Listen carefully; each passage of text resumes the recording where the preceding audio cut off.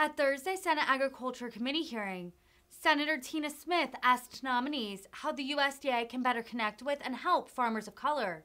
The hearing, in which nominees for the Department of Agriculture testified, focused on helping existing and aspiring farmers access capital and sell goods in a fair marketplace. Smith, a senator from Minnesota, noted the diversity of agricultural professionals within her state, with particular focus on Somali farmers.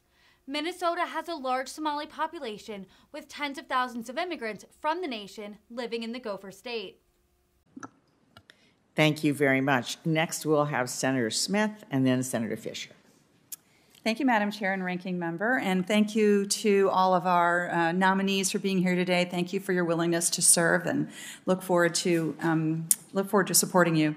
I want to start out with a question that I almost always start out with. Minnesota has a very diverse farm economy, including many Hmong, Native, Latino, Somali, and Black farmers who play a really integral role in the farm economy in Minnesota, as well as in our small business sector. And yet I often hear that the USDA doesn't do enough to connect with these farmers of colors and communities of farmers, communities of color generally. So I always ask this question, which is, what can the USDA do? What should the USDA be doing internally and externally to remove barriers facing farmers of color as well as business owners of color? And could all of you just address that briefly?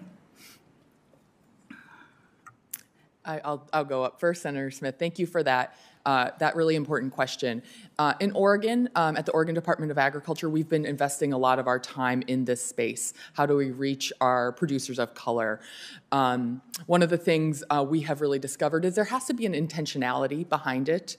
One example, we administer a small equipment and infrastructure grant program for producers who want to get into the farm-to-school program in Oregon. And we realize there is also a Somali small agricultural community. What our staff decided to do one time on the announcement is actually translate that for them.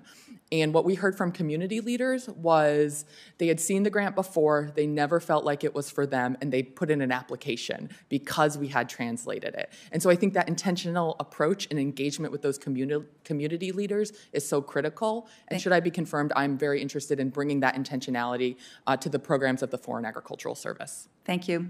Would other panelists please comment? Thank you, Senator. Working with the states has been one of those things that I have had more fun with than ever in my career. I was at CDC. I spent a long time in the states, especially in Minnesota. They have the best group of people working over there on food safety and outbreak control. And you're right. I think that the efforts that we do locally are going to be reflecting on what happens at the nation. So what I would do if I were to have the honor of being confirmed is I would actually try to take all those things that we've learned from the state level or at the federal level and bring it to the local level. If that includes translation of materials, making them available, hands-on training, having open houses, all those things are tools that the closer we get to that community, the more effective we are with those messages. The bottom line should be that the food should be safe. And so by getting to them, they will learn, and then there'll be a food culture, and that will evolve into a much larger productivity cycle. Thank you. Mr. Logan. Yes, Senator, thank you for that question. If I have the honor of being confirmed to this position with the FCA, I will look at various ways of addressing people who are underserved, of course. I'm Native American. I know the struggle that tribal and individual Native American farmers and ranchers have in access to capital.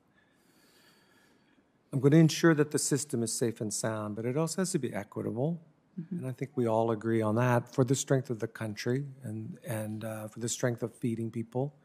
USDA aside, I will personally, work with anyone if I am confirmed on new ideas for addressing farmers of color and in particular, of course, with the community that I know well, Native American. Thank you very much. Thank you. Dr. Esteban, I am very supportive of the Biden administration's and actions and this Congress's actions to increase investment and support for small meat and poultry processing. The concerns that we have about the intense consolidation in the processing sector and how that not only, and what the implications for that across the whole range of areas, including food safety, but.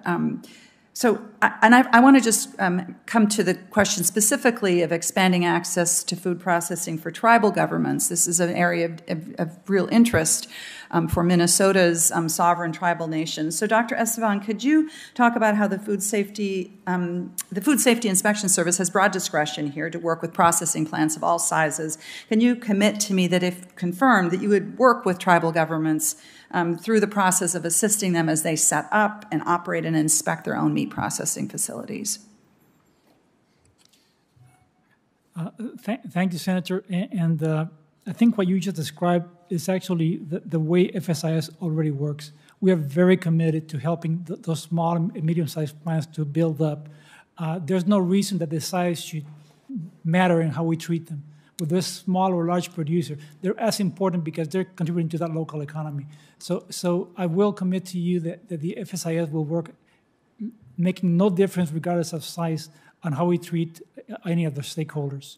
The food should be safe, the employees should be safe, and the business should be viable. Thank you very much. Thank you, Madam Chair. Thank you. Senator Fisher. Thank you, Madam Chair.